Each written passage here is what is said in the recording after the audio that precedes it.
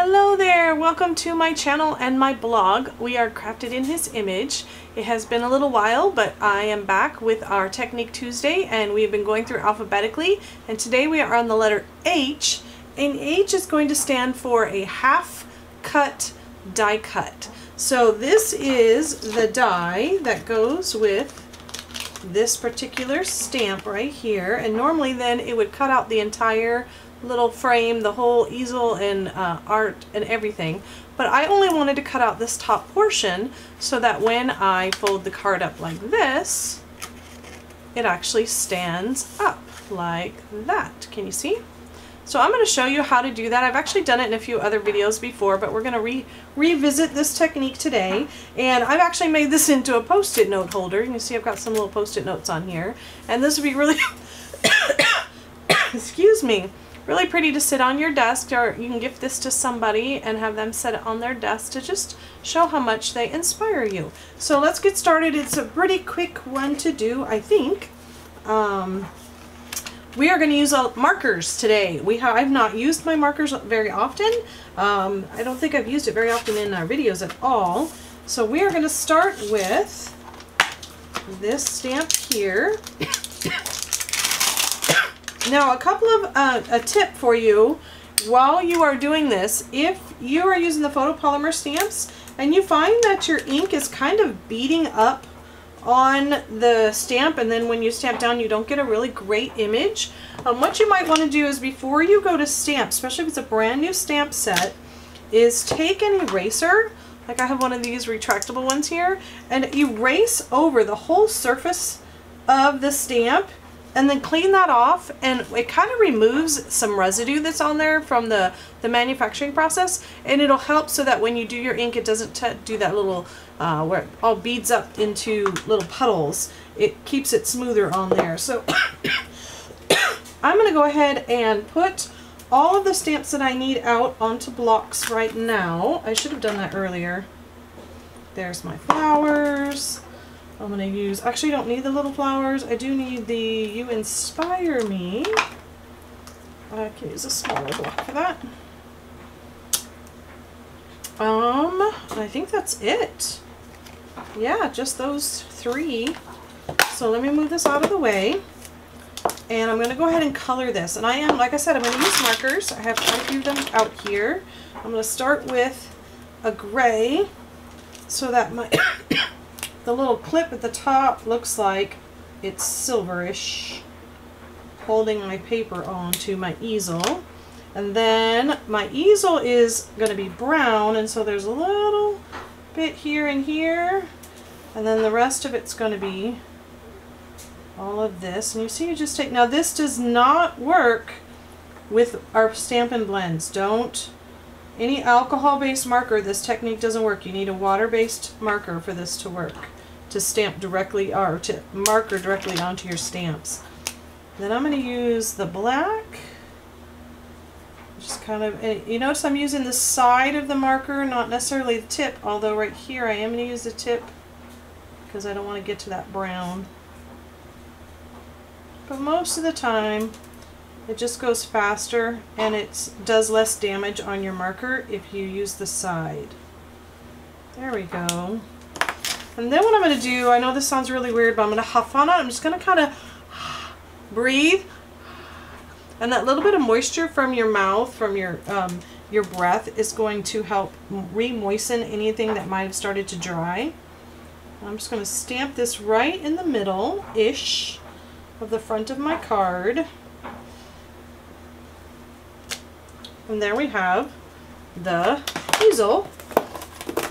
Now we need to put some flowers on that easel. So again, I have my flowers here, and I'm going to color them in. Anytime I'm using yellow or orange, I do tend to like to use that first so that it doesn't pick up any other colors that might be touching it, because then you will discolor your marker tip. There we go. So I got some orange in the middle. Two of my flowers are going to be, I think this is Moody Mauve, one of our new in colors. Is it in color or is it a regular color? I don't remember. It's one of the new colors, and we have a lot of new colors this year. just going to color this in. I don't have my cheaters on at the moment, so it's kind of hard for me to see this. There we go. Got that one colored in. And then I'm going to come in with some boho blue on the other two flowers.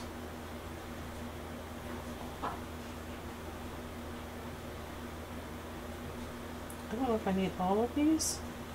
Oh yes, I did use all of those colors. There we go.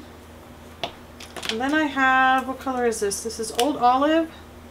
I'm going to come in and color my leaves.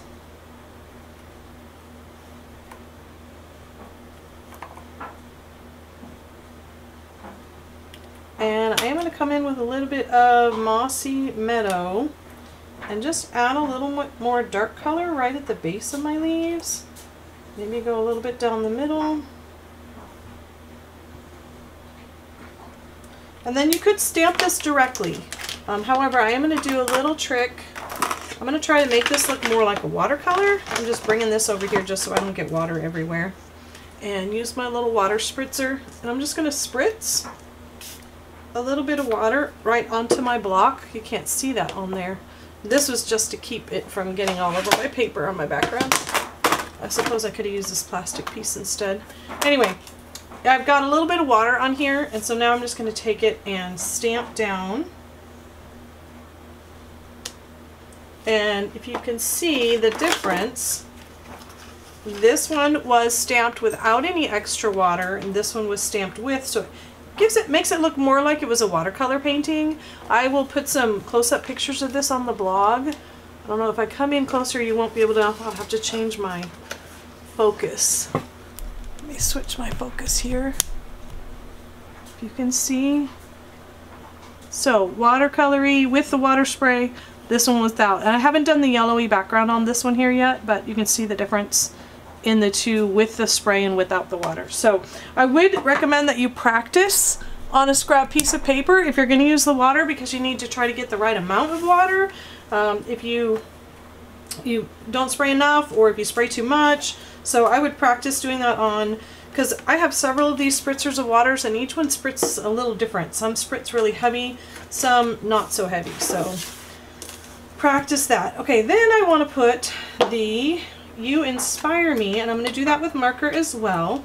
One thing I always forget, I don't put the lids on my markers when I'm in the middle of a project, and then I end up marking up my hand because I pick it up and don't realize the lid's not on there.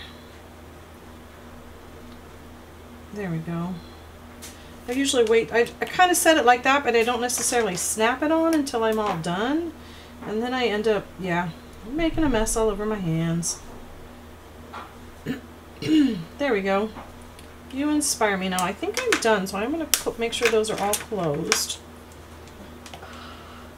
Put a little bit of moisture on there and stamp. Ta-da!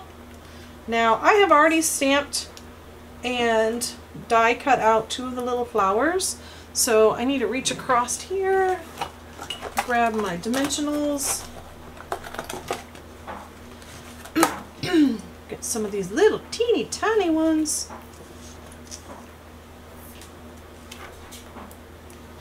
One and two. And actually, before I put those on, I need to score this. So I'm going to bring in my scoring tool here. And now I've already scored this at the halfway mark, 5.5 inches. I know you can't see that on the screen, but I have scored that right there. Now I want to put a score line here in the middle. And so I'm going to go 2 3/4. And I am just going to score up to my paper, quote unquote, my little canvas there.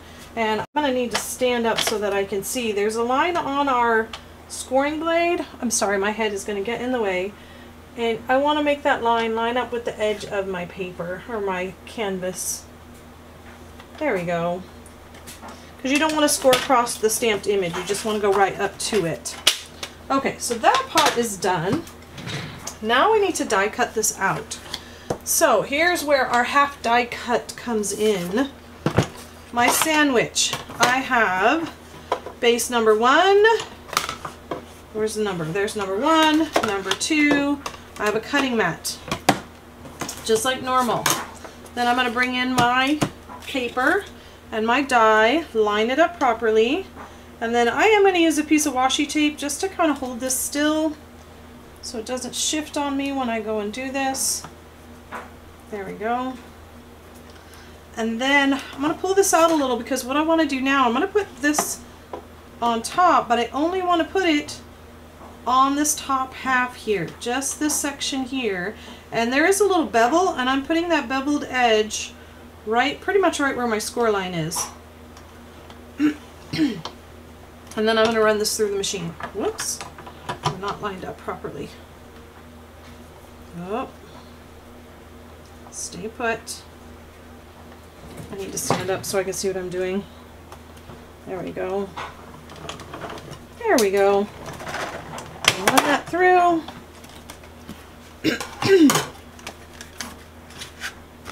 And then move this out of the way. Alright, and now take this off. I'm going to washi tape off carefully so I don't tear my paper. And let's see what we have. So we're going to go ahead and fold this here. And I do need my bone folder. And then this one's going to get folded again.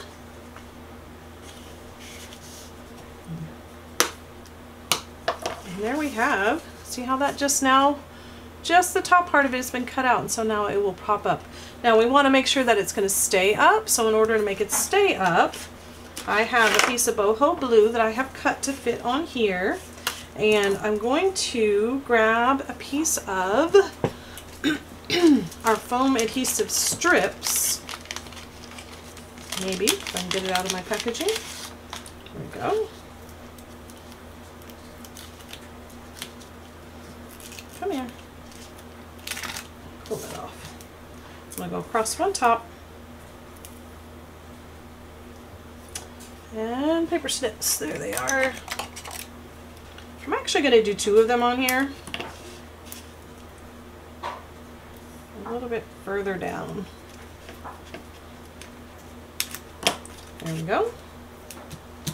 And then I found it's easier to go ahead and put this on now before it's on here. So I'm going to use, I could just peel this off the back here, but I think I'm going to use a piece of tear and tape. Oh, excuse me. Or even actually just Stampin' Seal Plus would work just fine.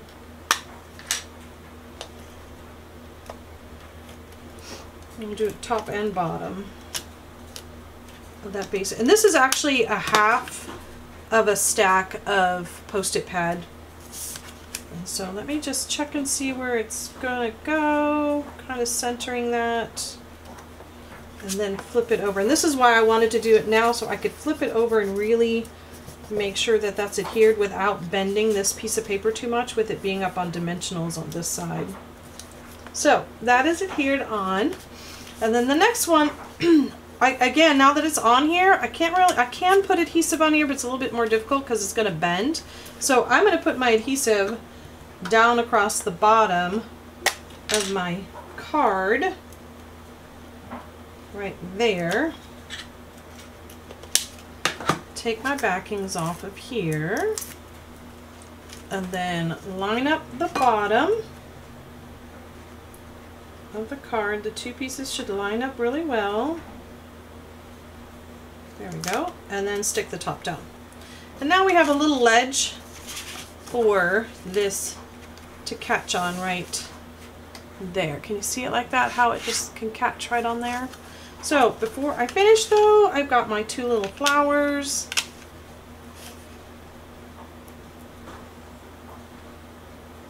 And you can put these wherever you want. I just thought they were kind of cute. Add a little something to the bottom. And this is a pretty quick card or a little gift to put together, that to give out to somebody. It doesn't take a whole lot. And there we have our finished little card. Oh, and every time I lean it back, it wants to fall apart. But I don't know if you can see. Oh, I forgot. I totally forgot. Hold on. Let me fold this out here. On this one, I thought my flowers needed a little something to ground them on there. So I used, I actually used wild wheat on the first one. But I think I'm going to go with crushed curry. No, I think I want a little bit lighter yellow. Let's go with, what is this one? Ooh, the new lemon lolly. That looks good. Let me get out a yellow. And I'm going to pull over a scrap piece here off the side so I can tap, because I don't want a lot. I just want a little bit of yellow back there to kind of ground those flowers, give them a background. There we go. I think that looks a little better. Close that up.